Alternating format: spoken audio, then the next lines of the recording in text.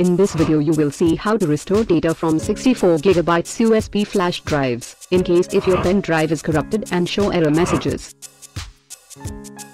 Run the DDR pen drive recovery software. Software has been successfully tested on all types of pen drives for data recovery. Connect your 64GB pen drive to computer. As you can see, pen drive shows format disk error. In disk management, if you open USB drive, it again shows format disk error, not accessible USB error, etc. Open DDR pen drive recovery software. Software has 3 recovery modes: basic search, deep search, and signature search.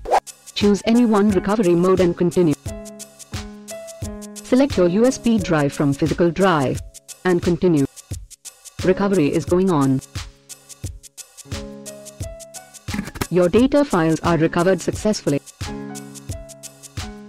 To save your recovered data, click Save button. Browse path. Your recovered data is saving. Thanks for watching this video.